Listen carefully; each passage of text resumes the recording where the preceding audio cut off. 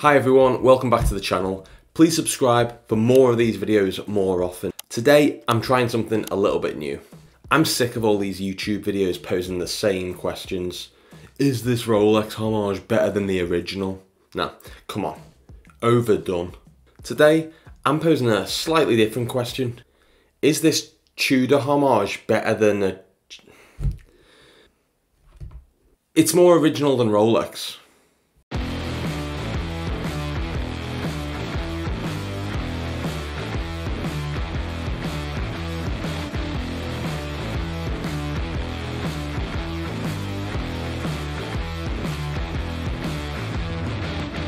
No, I really am trying something different today. I'm going to be breaking my reviews down into 4 key categories. Design, movement, price and execution, which is basically the fit and finishing plus crystal and lume. That sounded like 2 categories, or maybe even 4. I ain't going above 4, which is probably something that Prince Andrew once said to Jeffrey Epstein. I'll then aggregate those scores to give an overall score out of 10 based on subcategories, which I'll put on screen later. It sounds a bit convoluted and complicated, but honestly, by definition, if I came up with it, it's not complicated. In fact, some people might think I'm oversimplifying my reviews, but I can assure you that I've given this real consideration and I'm going to make sure all of my videos are still comprehensive and thorough and give you as best and as accurate a picture of the watch as possible.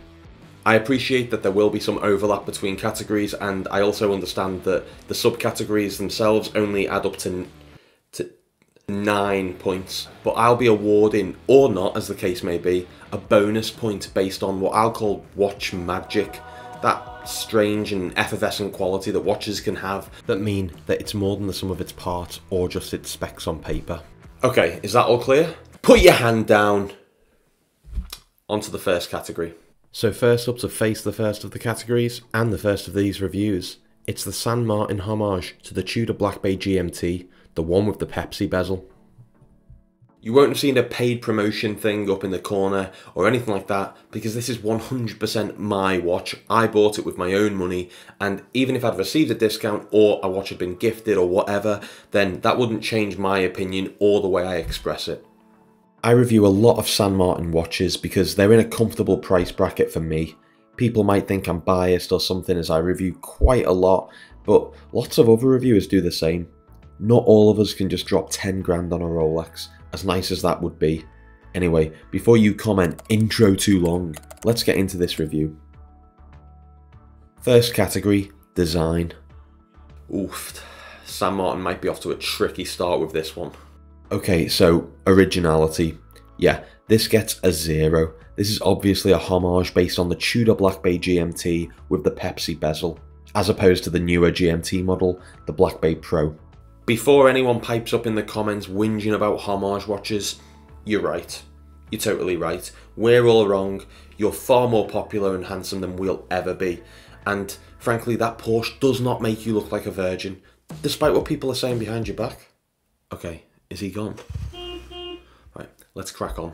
So this is the definition of unoriginal design from San Martin, so it can't really take any credit for the dial proportions either, which we'll come on to in a sec. They can take credit for a couple of welcome deviations from the original Tudor Black Bay GMT, however. Firstly, the brush sides of the case, which are polished on the originals and can be prone to looking more scratched up than a brushed finish. Secondly, San Martin have gone with a traditional oyster style bracelet over Tudor's faux rivets, which might have as much to do as cost with anything else. Plenty of San Martin models carry this bracelet configuration after all. These deviations mightn't be original per se, but at least show some independent thought on the part of San Martin. That can't really be said of the dial. The big, bold snowflake hour hand, the applied indices and even the Clifford red GMT hand are easy to see at a glance. Even the date, which I always think looks comically small without a cyclops on these sort of models, is easy enough to pick out. And my eyes are, for want of a better word. Anyway, that's 3 out of 3 for this category, but San Martin can't really take any credit for that because it's kind of all linked into the design, so unfortunately I just have to give it a 0. Them's the breaks. But I can still spot that Pespi bezel, glasses or no glasses, which hasn't done me any favours in terms of this watch's versatility. For those of you who wear bold, bright primary colours, I have two questions. Why do you dress like that Ryan's World kid? And do you have a Pespi GMT watch? If you don't, maybe you should. If you're more like me and Wednesday Addams and you prefer just wearing black or maybe more muted, earthy tones, then this watch with the Pespi GMT bezel can look a little bit like something that you're wearing for like a stag do, and especially on that NATO provided. With my grey top and blackish jeans, it looks like my watch is in Oz, and the rest of my outfit is still stuck in Kansas. Possibly at a Make America Great Again rally. Yeesh. So I'm giving it a 2 for versatility. The aluminium bezel insert at least doesn't scream in the same way a ceramic one would. And to be honest, some people might not have quite as dour a wardrobe as I do. So a 2 overall. That's a shaky start, but we are just getting started. Now the movement. The movement is the Seiko NH34, a GMT movement that's been flooding the market lately and is now as common as hot singles in my area. It hacks, it hand winds, and has a GMT hand that you can operate independently, like so. I have mine set to an hour ahead, so I know what time it'll be an hour from now. Handy, right? But typically travellers, the aeroplane kind, not the kind that your dad accused of stealing his copper piping back in 2007. They'd set their GMT hour hand, the red one, to their home time, and the hour hand to their local time. That way you can track 2 time zones. Let's say it's 20 past 10 AM local time here in New York. Now to set the second time zone, we use our 24-hour bezel and our GMT hand. So let's just say we're going to track London. If it's 10:20 AM or so here in New York, that makes it 3:20 PM or so in London, which we'll call my home time. So I just keep track of London, which actually is conveniently on GMT, with my 24-hour bezel and the GMT hand, and then my local time in New York, conventionally with the dial indices. Does that make sense? Kind of? I feel like I've just completely mansplained it, so apologies in that case, but there we go. The crown action is great, it's smooth, there are satisfying clicks as you pull it out at each different position. And winding it is a joy. The GMT hand moves with really good kind of shudders. That sounds weird, but shudders can be good. Good shudders? Gooders? No, just good shudders. So in terms of functionality, it's a solid 3. The accuracy too is fantastic. This beats at 21,600 beats per hour and barely one of them misses. It's running at minus 1.5 seconds per day, which is well within cost parameters. That could be because San Martin regulates them, and it might also help when it comes to the price a little bit later on too. So again, it's a 3. The other bonus of this is it's a relatively affordable and now common Seiko movement. That means that when the time does come, you can get it serviced relatively easily and cheaply, and if the movement is truly knackered, you could just replace it with another one. So that's quite reassuring in terms of long-term reliability. So overall, the movement gets a 9 out of 10. Congratulations to Seiko, I guess?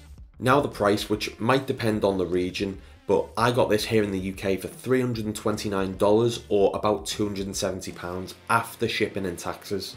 That was from the Watch Dives store. I'm going to leave a link to their store below. It's not an affiliate link or anything like that, and I don't have a discount code. You can always tell them I sent you, and tell them to send me free watches.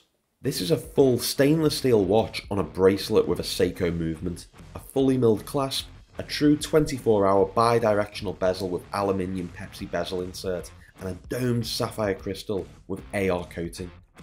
For $329, that's a hell of a deal. 3 points to San Martin. The warranty is also 3 years. 3 years? I've had relationships that haven't lasted that long. In fact, I haven't had any relationships that have lasted that long. Anyway, 3 for the warranty. But what about brand cachet? Well, it's a weird one. San Martin is kind of the darling of AliExpress, which is like saying you're the most photogenic person in a leper colony. AliExpress brands are getting better, but they're also getting more expensive. That said, San Martin do make a sexy leper. Compared to a lot of their competition, they really are a cut above. I hate to be that guy though, I still don't know about the logo. It looks good on the crown and bracelet, but don't you think it looks a bit diminutive on the dial? It's about the size of one of the indices. I think some width would help. I've been told the same thing myself. And really, brands in the watch industry appropriately need time. Young brands are like interns. They look stylish and new, plus you're probably not paying nearly enough for them. But there's something reassuring about a company man that's been making watches since Moses wore short pants, like Tudor. So that's a 1 for brand cachet, but I am going to award a bonus point here for that warranty. 3 years? No words. That's a solid 8 out of 10 for the price. On to the final round, execution. My girlfriend suggested this might be a bit vague, to which I said, have we been together 3 years yet? So let me explain. This is the finishing and comfort of the watch, plus the crystal and the lume. Essentially, it's the execution of the design. Okay, so firstly, how is the finishing? Like I alluded to earlier, San Martin is a cut above in terms of finishing at the price. The head of the watch is all brushed, but for the edges along the top, which are polished. And those transitions between brushed and polished facets are impeccable, honestly flawless. The same is true too for the clasp, which bears that logo, and that's applied and that's also in steel. The caseback is nothing to write home about. Oh. That said, the radial brushing is clean and there are no signs of any scuffs or coarseness whatsoever. Nice job. Ditto the bracelet. It looks great, it feels great. The brushing is tidy, and while the lack of any other finishing on the links might be a bit dull to some, it's all consistent and smooth, with no sharp edges to speak of either. Okay, the bezel, as many of you will have already commented below before even getting to this point in the video, yeah, it's misaligned. This bezel sits slightly to the left. I don't accept this from Seiko, I don't accept it from Pagani Design, and I certainly don't accept it from San Martin, especially if they're going to keep creeping their prices up. Not okay. Ooh, you're hard, showing off. It's a shame, because the bezel action is possibly the best I've felt, second only to Tudor themselves. The clicks are higher pitched going clockwise than they are anti-clockwise, but nonetheless, rotating this is a joy. And if you do want to track other time zones, then doing so will have the added bonus of giving you a little bit of ASMR action.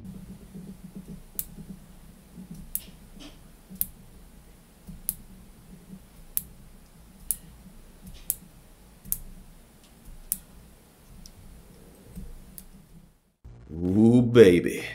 So that's a 2 for the finishing. How does it wear on the wrist? Sized up for my 6.5 inch wrist, this weighs 137 grams, which is noticeable but not overbearing. There are 4 micro adjustment holes, which I always prefer to a dive extension, but no half links. This might be something that San Martin could start including, especially if they are up in those prices. The Watch Dive's website where I purchased this lists this as a 39mm watch, but it ain't. As I said to a friend of mine who asked what my least favourite Judd Apatow film is, this is 40. What, too tenuous? They're all tenuous. That doesn't change how wearable this thing is. That 40mm diameter, coupled with the 48mm lug-to-lug length, and the very manageable 13mm case height, makes it a very wearable piece on most wrists. That relatively svelte 13mm case height is likely due to the 100 meters of water resistance. That mightn't be much on paper, especially when it's a watch that looks like a diver, but I rarely go any deeper than about 2 or 3 meters anyway, so it's a welcome sacrifice as far as I'm concerned. That's a solid 3 for the comfort then, but how does this hold up in both bright light and pitch darkness? San Martin have a reputation for producing watches with looms so bright it hurts your eyeballs to look directly at it. That's not really the case here. It's apparently BGW9 Superluminova, and while it does glow and has decent longevity, it doesn't have that immediate potency that other models from the brand that I've tried have had. Don't get me wrong, it's still good, but just not San Martin good, with that usual blindingly good loom. They've set the bar high, so I guess you might say that they're a victim of their own success in this regard. The sapphire crystal, however, is still as reliable as ever. In fact, I get less flecto on this than I've had from other San Martins, so that's to be commended. The AR coating is on the underside of the crystal, and I assume it's clear, as I've not detected any blue haze. And the distortion at the edges of the crystal, beautiful. Plus the doming on the crystal isn't so pronounced that it alters legibility. I'm feeling a 2 here. Now let's tally up the scores. So a 2 out of 10 for design, that's kind of self-explanatory. The movement gets a 9, helped in no small part to it being a Seiko movement and being regulated to within COSC standards. The price is a winner thanks to the warranty and the specs you get for your money. 8 out of 10 there. And lastly the execution, which gets a 7 out of 10. Great finishing and dimensions, but a misaligned bezel insert. I thought we left that to Seiko. That gives this San Martin Tudor Black Bay GMT Homage a pretty good 7 out of 10. That feels fair for a watch with this much on the spec list, but which still has a few glaring errors, namely the bezel misalignment, the branding and the design or lack thereof. But what do you think? Would you pick up one of these watches? Have you picked up one of these watches? And does the new scoring system make sense? It definitely helped me organise my thoughts about this watch a lot better, and I think still gives you a really comprehensive view of what to look out for when you're buying a watch. Anyway, please let me know down in the comments, and please do subscribe and tell your family, tell your friends, tell your enemies even, because every single subscriber helps out the channel and will mean more videos more often. Thanks so much for getting this far, and I'll see you next time.